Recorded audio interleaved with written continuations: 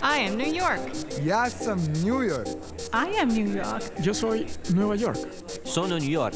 Je suis New York. Welcome to DiverseCITY, where we explore New York's eclectic enclaves, one neighborhood at a time. I'm Zyphus LeBron. This month, we're going to take you into Elmhurst, Queens, a community where nearly two-thirds of the population come from other countries. More than half of the largely working-class neighborhood is Latino, and a quarter Asian. Like many communities we've visited, the area that the New York Times once called a crossroads of the world is now at a crossroads itself. The neighborhood's low prices and proximity to the subway is making it a hotspot for New Yorkers moving out of Manhattan. But recently, Elmhurst has been a hotspot of another kind, the epicenter of the coronavirus outbreak. On this episode, life support, how hospital closures in central Queens left a lone Elmhurst facility to ferociously battle COVID-19. Invisible immigrants, the impact of COVID on undocumented immigrants in communities like Elmhurst. And counting on NYC, a multi-million-dollar push for New Yorkers to fill out the census during this health crisis. Those stories and more coming up on DiverseCITY.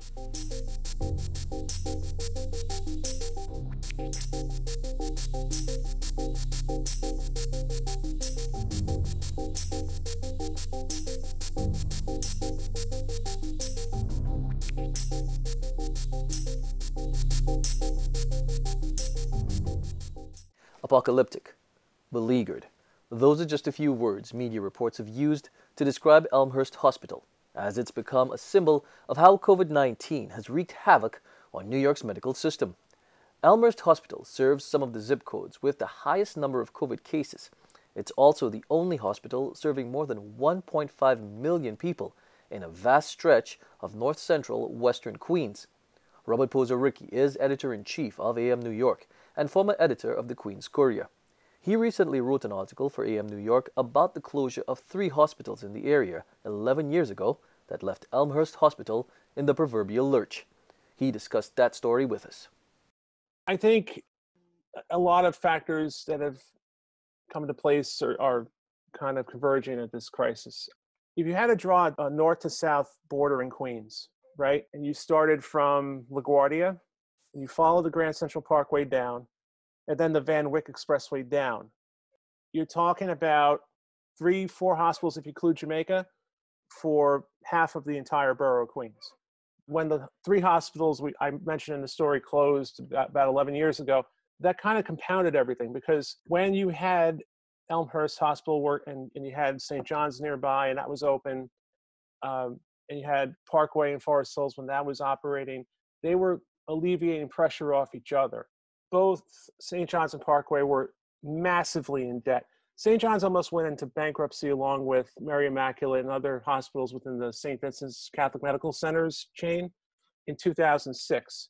This is a time before Obamacare, so you had a lot of uninsured patients seeking treatment and not having the ability to pay for it. The hospital never turned the clients away. You had health insurance providers, which is still a problem today, being slow in terms of reimbursing hospitals for the care they provided. Medicare, Medicaid, those payments are slow to come into to the hospitals, and it left the hospitals saddled with massive debt. Parkway, as I recall, was in a similar situation, and Parkway was the first to go. A few months later, St. John's and Mary Immaculate followed. So after St. John's and Mary Immaculate closed in 2009, Parkway had closed in 2008. Elmhurst was really the only major medical center for the Elmhurst area: Corona, Jackson Heights, Woodside, Maspeth, Middle Village. And they saw an immediate increase in the emergency room visits. Now, they had been managing that. I think the passage of the Affordable Care Act helped in terms of providing more health insurance, improving compensation for hospitals. The advent of the urgent care center, those being opened up, that also kind of took strain off of the hospitals in general. But they were still pretty overwhelmed, as far as I understand, at Elmhurst, and they were planning a major emergency department expansion in the past few months. It was supposed to get underway this spring, and then the coronavirus pandemic hit. When you look back on it now, that just a few months after St. John's and Mary Immaculate and Parkway closed, all of a sudden Queens gets hit with a swine flu epidemic. it was not as virulent as coronavirus. But as the Times Ledger reported, was one of our sister papers, Elmhurst immediately got overcrowded with patients. So that was kind of like the harbinger, the sign that, the loss of the hospitals was finally being felt. And that if nothing was done soon to kind of remedy this, that it would get worse in case, there would be another pandemic. And now here we are. I think the only way out of this down the line, and maybe this is something that can be talked about and when the dust finally settles on coronavirus, the borough really needs additional hospital space. It needs more than urgent care centers. It needs places where people can go in a situation like this, or just any other situation, and get local health care. They don't have to be massive hospitals, but there's certainly a need for them.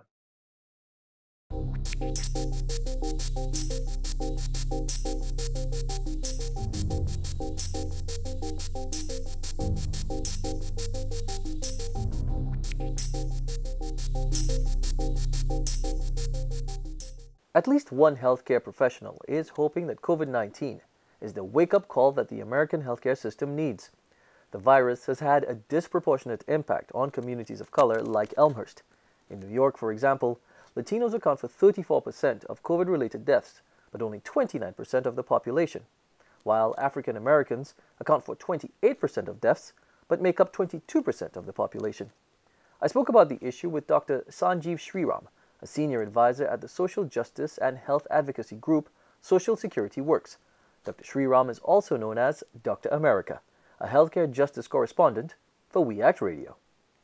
Why are we seeing such a big impact on communities of color because of from COVID-19? Before coronavirus ever showed up, we were in a pretty unjust situation when it came to American healthcare. 59% of America's uninsured are people of color.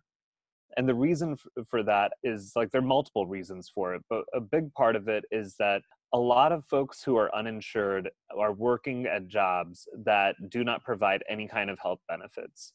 If you look at Walmart, you look at Amazon, you look at a lot of the big box stores and a lot of the fast food companies, they have a health plan called Go Enroll in Medicaid if you are eligible for Medicaid. Otherwise, you have to work for us for 9 months, maybe a year, and then we'll see about your health benefits, knowing fully well that it is such intense and difficult work that, making that 9 or 12-month mark is difficult. More often than not, people of color are making those really tough false choices between, do I go to the doctor and get this problem checked out? Do I, do the follow-up that the doctor told me to do for this chronic condition like diabetes or chronic lung problems? Or do I save my money? Because after all, I need to keep, I have to pay rent. I have to pay a utility bill. And, week after week, month after month, there are millions of people of color who are making that difficult choice, and they can't win for losing. So aside from, for instance, making that hard choice as regards to money, the pre-existing conditions in African American and Hispanic communities, the rates of asthma and diabetes and heart disease are extraordinarily high. Are those some of the pre-existing conditions? The term has become used so much when dealing with COVID, pre-existing conditions. Are those some of the pre-existing conditions that make people more susceptible to the virus? If you take a condition like asthma, you have significantly higher rates of asthma among African Americans, Latinx Americans, and our indigenous brothers and sisters. And they have such high rates of this, but not really because of any specific genetic reason, but because they are forced to live in substandard housing. They live in environments where the air is simply not as clean. They live near freeways, they live near factories. And so the very air that they breathe is simply not clean enough to maintain good lung health. And so they have a condition like asthma. Along comes coronavirus, which loves to prey upon even healthy lungs. And it sees sick lungs, and that's an easy target for this virus. And it's easy for it to not just infect, but to wreak havoc when it infects. And so that's why you have these tragic situations where even in the nation's capital, 45% of DC is African American, but almost 60% of the people dying from COVID-19 as of April 6th are African American. Wasn't the Affordable Care Act supposed to help people, minority groups and so forth, address issues such as this, where, they would be provided with health services? The Affordable Care Act did a lot, but there's still a lot that it could not do, because it still is built upon a system of healthcare where we are asking people, in order to be eligible for something like Medicaid or to be eligible for assistance in the insurance exchanges, we need to know, how much do you earn? What do you do for a living, and what is your paycheck? What are your financial reserves?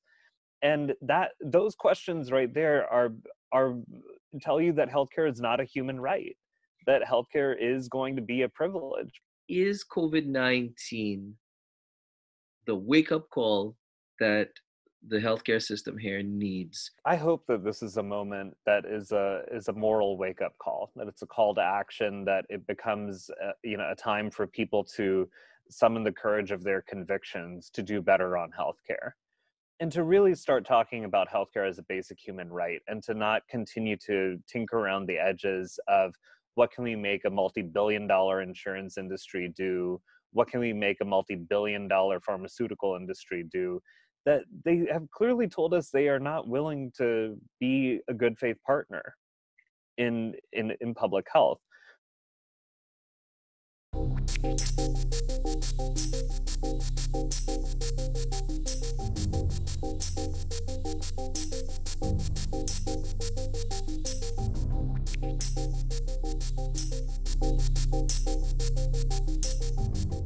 The Small Business Development Center at LaGuardia Community College is stepping up its efforts to help clients at a time when they're searching for ways to keep their businesses afloat. We hear more in this report. It has been devastated because COVID-19 has affected the Elmhurst community extremely hard. Queens had, an estimated number of 52,000 plus businesses in 2017. It has an increase of 22% since the end of the recession in 2009. More than 2/3 of the businesses had fewer than 5 employees, and 84% had more than 10 employees. So that means they are small businesses. The SBDC was established in 1984. At LaGuardia Community College, they opened in 9/11 as a result of the attacks. The vision of the SBDC is to bring world-class business expertise to small and medium-sized businesses. Our mission is to provide customized solutions through advisement, education, research, and advocacy for entrepreneurs, innovators, and the small and medium-sized enterprise community. Right now, we have 22 centers in the state and 8 centers in New York City, and we are one of those 8 centers. We are funded by the Small Business Administration, SBA, the state of New York, and also host campuses like CUNY, Columbia University, and Pace University. Our small business owners are desperate, trying to find financial support through loans and grants to mitigate the effects of the crisis. Most of these businesses are closed right now, causing a total chaos in their business and personal lives.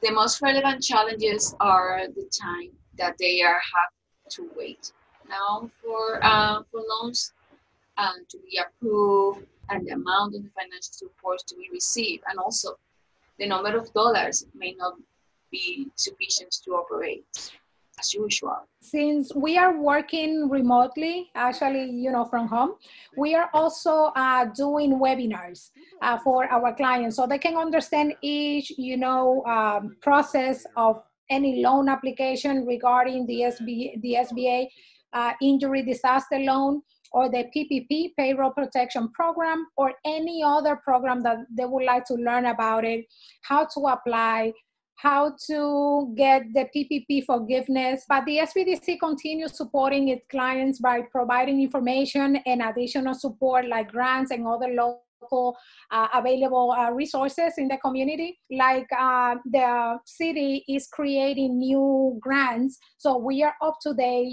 trying to find other grants for women, minority. They have one that is excellent. It's called We Buy Black. This is for Black business owned, and I love the strategy. It's tremendous. So I have a couple of clients applying for some local grants. Facebook also provide another type of grants. So we identify all those businesses that can get benefits to apply for that grant as well. Google and other digital platforms are offering training how to structure the businesses to move online. So we're sharing that information with our client as well. Yes, we are very happy because the second round for the stimulus, which is going to be about $400 billion, this is the second stimulus. So we have the clients waiting for this to happen. The SBDC will continue providing support to our clients through the course of the pandemic and after, because the services of our organization are perpetual. So it never ends. Even when all this is over, the clients can come back to us and let us know what else they need.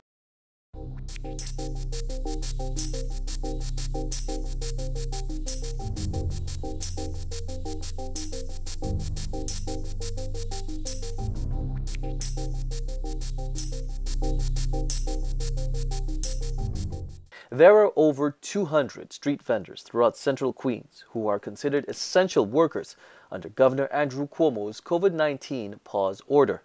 The vendors are doing more than providing fresh fruit and vegetables to their communities. They're providing crucial information about health and safety to the communities and customers in their own languages. Despite that effort, the inequalities they were already facing have worsened during the pandemic. The Deputy Director of the Elmhurst-based Street Vendor Project, Karina Kaufman-Gutierrez, and Juan Carlos, a street vendor, tell us more. Es una situación que ha descontrolado a toda nuestra familia. Yo soy un vendedor ambulante, usualmente trabajo en una escuela pública vendiendo afuera. Mi papá también es vendedor ambulante, él tiene 70 años, yo tengo 42. Ambos somos de México. Mi papá realmente trabaja porque necesita enviar dinero a mi mamá en México que tiene diabetes. Mi esposa necesita trabajar para proveerle para su mamá que tiene también diabetes y condiciones médicas. Los clientes son básicamente latinos, la mayoría o más del 50% son mexicanos, dominicanos, puertorriqueños y latinos en general. Muchos de ellos han perdido sus trabajos, ambos miembros de la familia. No tienen dinero ni siquiera para la renta, menos para comida, menos para un helado. This pandemic has hit so hard, not just because of language barriers, but because of the compounded effects of broken immigration system that penalizes people for not having access or a pathway to citizenship. Because of broken labor systems, which create barriers for people who are either cash economy workers or are day laborers from receiving any benefits that would meet their needs, like unemployment insurance, hazard pay for continuing to work. None of that exists for undocumented communities. Lo primero que hicieron fue cerrar las escuelas. Sí, y al cerrar las escuelas, eso representa casi el 50% de los ingresos en ventas que tenemos diariamente. Lo siguiente que pasó fue que si nosotros salíamos a vender, policía o sanidad nos podía dar un ticket de hasta $1,000, nos podía quitar la mercancía y podía quitarnos hasta los carritos de helados. Entonces yo vi realmente que la situación se estaba poniendo muy tensa. There are 780,000 undocumented New Yorkers. Everyone is excluded if they don't have a social security number from receiving benefits through the federal stimulus package. Through the CARES Act. And so this creates a situation where some people are getting $1,200, which in itself is not enough. And then others are receiving nothing. And that is a disgrace. And that is direct discrimination. And that is an attack on immigrant communities. Yo paré de trabajar en la primera semana de marzo. En este caso, a mí como inmigrante no tengo ninguna ayuda de parte de la ciudad. Entonces, la situación es que el gobierno no nos está apoyando con nada. La única ayuda que yo estoy recibiendo es, por ejemplo, de organizaciones comunitarias. Yo estoy yendo a buscar comida 2 días a la semana, una vez al mes. Con eso nosotros hemos podido sobrevivir.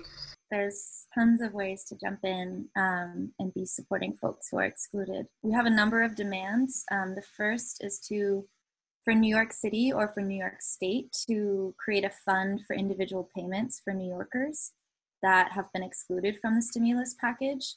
And then for folks who are in a position who may be salaried or receiving and have a social security number and are receiving a stimulus check, we're asking for folks to redistribute that check to, if they're in a position to folks who are excluded.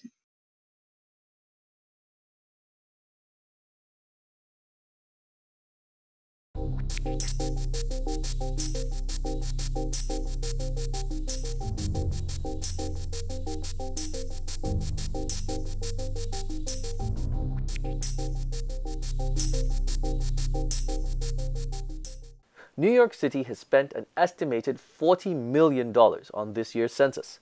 According to Mayor Bill de Blasio, it's the biggest investment by any U.S. city.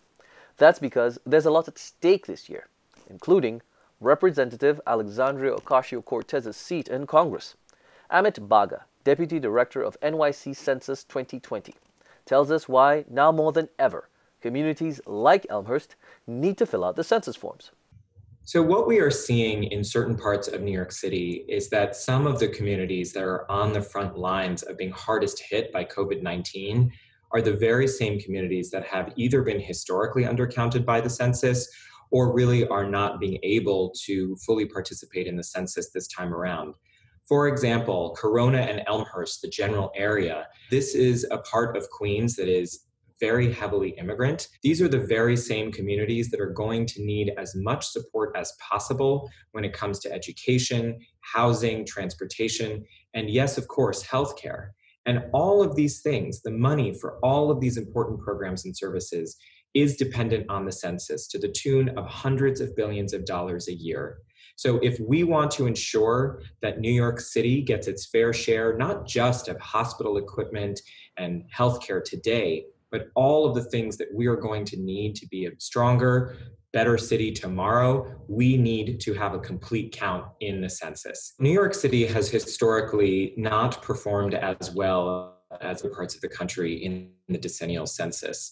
In 2010, our initial self-response rate here in New York City, which measures the number of households that self-responded on their own to the census, was just 61.9%, whereas the national average was much higher. Here in New York City, there have been a number of communities and neighborhoods that have been undercounted by the census. And this is for many different reasons. Well, there's me and my husband, William H., and our two sons, John J. and William H. Jr. The census, even though it has been conducted every 10 years since 1790, is conducted by the federal government. And many people here in New York City, many communities here in New York City, understandably have a lack of trust in the federal government. This distrust, of course, has existed for hundreds of years. And in the last 4 years, given the type of rhetoric that we are all hearing coming out of Washington and the White House, it's become very challenging for lots of communities, particularly communities of color, to feel like they can trust the federal government. Now we have the great work to do to undo the damage of that fear, cross that barrier, and ensure that immigrant communities participate fully in the 2020 census. We have multilingual advertising that is geo-targeted to these neighborhoods that can be found on social media, as well as dozens of websites that are consumed by immigrant communities for news and information. And we also have many advertisements running on television and radio in several different languages. No matter what anybody tells you, immigrants with or without papers count too. Mi gente presente. The census went live on March 12th of this year. You were able to go online to my2020census.gov or call one of 12 different phone numbers for 12 different languages and complete the census. It takes just a few minutes, just 10 simple questions, and you'll be done. All you need to know is your address. That's it. We've heard from many New Yorkers that perhaps they haven't gotten a reminder or a letter in the mail. That is no problem. You don't need a unique code. You don't need any other information other than the address of where you live, including your unit number. This is very important for neighborhoods like Elmhurst and Corona, where we know there are many, many hundreds, if not thousands, of housing units that have basement apartments, many of which are in fact illegal basement apartments. As far as the census is concerned, that is absolutely no problem. Census responses are, by law, 100% confidential and cannot be shared with anyone, not with any other government agencies, not with immigration, not with the police, not with the city of New York, and not even with your landlord. So we say to all New Yorkers, no matter what your housing situation is, no matter what your immigration status is, the census is for you. All you need to do is go online to my2020census.gov, type in your address, and you'll be able to submit your form completely confidentially.